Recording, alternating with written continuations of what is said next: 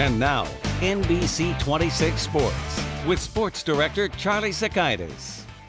Welcome back to the show. Today begins the process of whittling down softball teams one by one until only a champion is left standing on the mound in Madison on June 10th.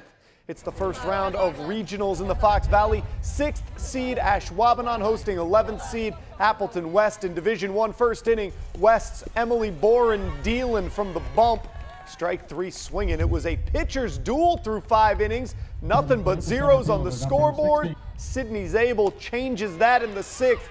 2 on, 1 out. The Jag sophomore smacks one to the fence in right. 2-run score. Zabel ends up at second, and it's 2-0 Jags. That opened the floodgates for Ashwaubenon. Katie Schultz finds a hole with a grounder between first and second. 2 more runs come to the plate. Ashwaubenon rolls to a 6-0 win. They'll face 3rd seed Pulaski in the next round on Friday.